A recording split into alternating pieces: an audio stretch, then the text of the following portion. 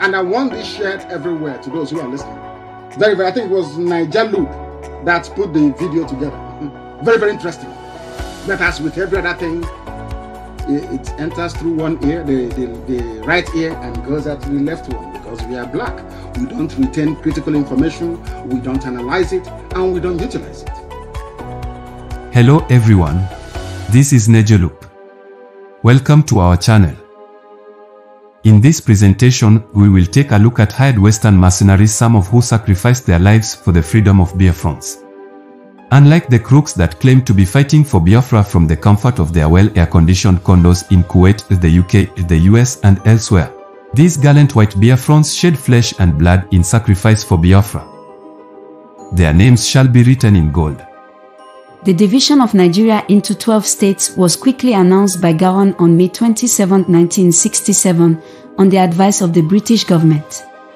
Southeastern State, River State, and East Central State make up the three divisions of the Eastern region created by this decree. This now meant the East Central State-based Igbos would lose control over the majority of the petroleum in the other two regions.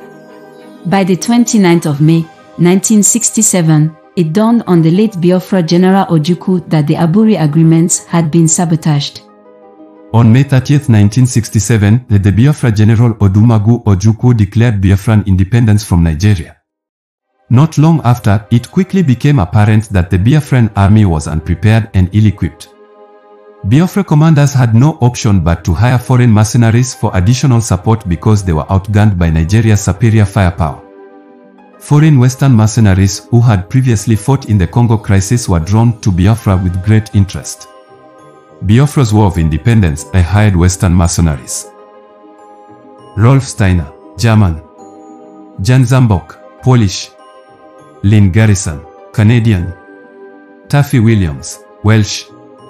Mark Goossens, Belgian. Carl Gustav von Rosen, Swedish, and Roger Folks, French. These heroic men shed blood for Biafrans to survive what was an orchestrated genocide. No one has told the story of their heroic sacrifices for Biafra against all odds. The 4th Commando Brigade of the Biafran Armed Forces was given over to German mercenary Rolf Steiner, who oversaw 3,000 men. The time has come to tell our stories ourselves, or others will tell them for us. However, before we delve deeper into this story, I'd like you to hit the like and subscribe button. Also, endeavor to share as it encourages us to do better. Now back to the story. Colonel Rolf Steiner. German-born Colonel Steiner, the former Foreign Legion sergeant who fought for the majority of his life, was born. He entered Biafra in 1968 to assist with the breakaway revolt, and after demonstrating his abilities on several occasions, he was promoted to the rank of lieutenant colonel and given responsibility for planning. After 16 months of bloody fighting, the Nigerian federal troops gained a huge amount of Biafra territories. However, Rolf Steiner declared the war was far from over. General Ojukwu ordered an increase to 2 brigades, or 20 strike forces of 360 men each, which was greatly admired by Steiner. The new men are being armed with weapons that were purportedly bought with individual European credits as they enter Biafra from the neighboring nations of Gabon and the Portuguese island of São Tomé. There were reports of up to 40 tons arriving. The 4th Brigade, led by 9 white mercenaries, operated behind Nigerian lines for the first 3 months of the year. Later, it controlled portions of the Western Front but was compelled to withdraw when the federal troops outmanned and outgunned it. The 4th Brigade was down to just 1,000 by early September after a failed attempt to defend Oba with resources equivalent to just 5 rounds of ammunition per man per day. More than 300 people have died and 2,200 people have been injured out of the roughly 7,000 men with whom he began the campaign. The rest were absent from the scene. One of Steiner's subordinates, the Welsh mercenary Taffy Williams, was in charge of 100 Biafran fighters.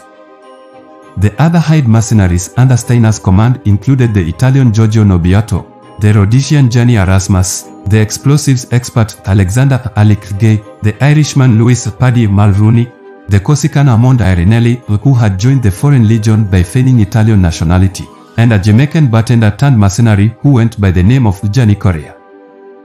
pilot Jan Zambok, the Polish-Swiss, coordinated and led an amateurish air force for Biafra. Hugh Taffy Williams was raised and completed his military training in South Africa after being born in Wales in 1933. Williams discovered that these Biafran soldiers were entirely different from the ones he oversaw in Katonga. "I've seen a lot of Africans in battle," he reportedly said. "But nobody can touch these people. For 6 months, give me 10,000 Biafrans, and we'll assemble an army that would be unbeatable on this continent." Men who would have received the Victoria Cross in another situation have died in this war, in my opinion. He was an irascible man who was known for yelling non-stop at his men. Williams was also referred to in Biafra as bulletproof because of his capacity to recover from numerous wounds. Between December 1967 and October 1968, Williams was reported 5 times to have been killed in action, but each time he turned up alive. Williams, who had been given 100 Biafran fighters at the beginning of 1968, used only outdated weapons to hold off 2 battalions of Chadian mercenaries working for the Nigerian Federal Army. Early in April, after Williams redistributed his forces, the Chadians crossed the Cross River twice and seized Afikpo, a significant settlement on the western bank. Taffy Williams passed away in 1996. May his gentle soul rest in peace. He was one of the last white mercenaries to leave the country as secession came to an end. He was a man known for his bravery who served 2 tours of duty with the Biafran army and attained the rank of major. The leaders of the Biafran air operations were the Canadian Lynn Garrison, the Swedish Carl Gustaf von Rosen, and the Rhodesian Jack Malak. They attacked Nigerian forces while also supplying weapons and food aid. Portuguese pilots transported weapons from Portugal to Biafra while serving in the Biafran Air Force. By converting some Chris-craft boats into gunboats, Steiner created a brown water navy that was effective at launching surprise raids for supplies and weapons. It was anticipated that using mercenaries against Nigeria would have a similar effect to that in the Congo, but the mercenaries were largely ineffective because the Nigerian military received far superior and more sufficient training than the Congolese militias. Even though there were some early successes, such as Operation OAU, over half of the 4th Commando Brigade was wiped out by Nigerian forces during the disastrous Operation Hiroshima of 15–29 November 1968. This caused Steiner to experience depression and a nervous breakdown and ultimately led to his expulsion and Taffy Williams's replacement. Despite the brutal onslaught of the Nigerian federal troops, these men had grown ideologically committed to Biafra's cause, which is unusual for mercenaries. Mark Goossens. After his mission in the Congo, Mark Goossens, a decorated military man, came to Biafra in 1968 to support the cause by educating the militias of Biafra. When necessary, he also engaged in combat alongside his students. While in Biafra, he held the rank of major and served under Robert Fox, the commander of the French mercenaries. Belgian mercenary Mark Goossens was killed in a suicide mission by defensive Nigerian forces during Operation Hiroshima. May his soul find eternal peace. He was reportedly motivated by his hatred of the evil the British and Nigerian governments had become in orchestrating genocide against Biafrans while handing them the scriptures with the other hand. Steiner also claimed to have fought for Biafra for idealistic reasons, claiming that the Igbo people had been subjected to genocide. However, American journalist Ted Morgan dismissed his claims, describing Steiner as a militarist who craved war because killing was the only thing he knew how to do well. Robert Fox. Robert Fox, a well-known French mercenary leader who had just completed a mission in Katonga, arrived in Biafra in 1968 to lead the breakaway rebellion with the help of a group of mercenaries he had personally recruited. Despite his good fighting skills, he could not stand a chance against the sizable Nigerian army. He escaped from the state of Biafra as the federal troops approached. Lynn Garrison.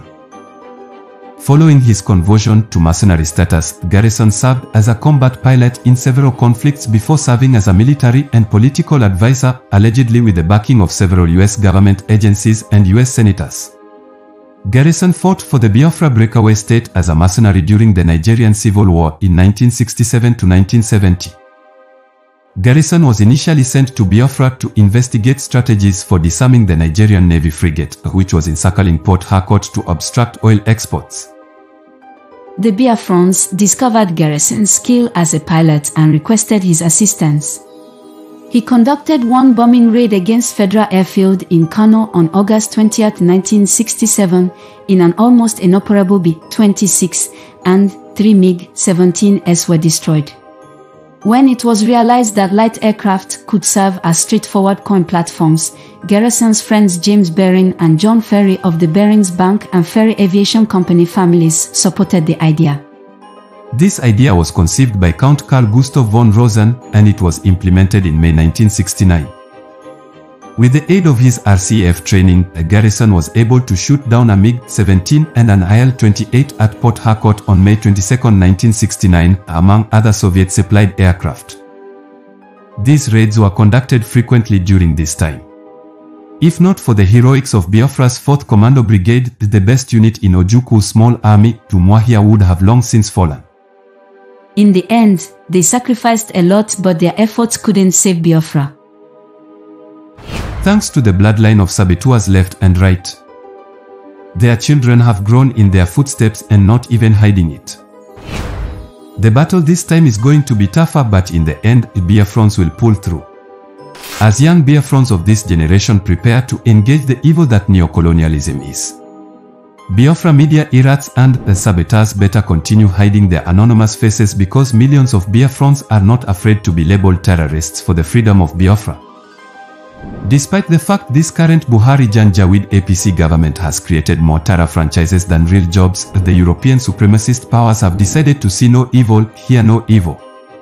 They have continued to enslave Africans economically for their benefits. The same reasons for the first war is still the reason for the current agitation. Nigeria was fused by force. Now's time to discuss how we wanted to live. Biafrans demand a referendum, which isn't much to ask, but if diplomacy fails, only a counter and equal force will suffice. Biafrans must rise and confront the oppressor once and for all. We must fight our way out just like others have done. Nobody will fight for you. The Yoruba nation is unstoppable, and as for Biafrans, they already left the so-called Nigeria. The British neocolonial agents and their terrorist allies in Nigeria will never know peace until every indigenous tribe of Nigeria get to say how they run their lives.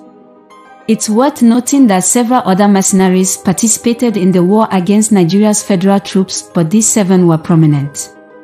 May the souls of these gallant men rest in perfect peace. Their sacrifices will never be forgotten. Finally, we have made it to the end of this episode. In the future, we will take a factual review of countries that offered assistance to Biafra and those who backed the Nigeria federal troops to eliminate Biafrans. Now it is your turn to tell us what you think. Do you believe Biafra independence is imminent? Do you believe faceless agitators can lead you to freedom? Let us know your opinions in the comment section below, and remember to share it with Biafra errats so they can learn what sacrifice is. Like MNK said, they will kill us, we will kill them. In the end, Biafra will come. Thanks for watching.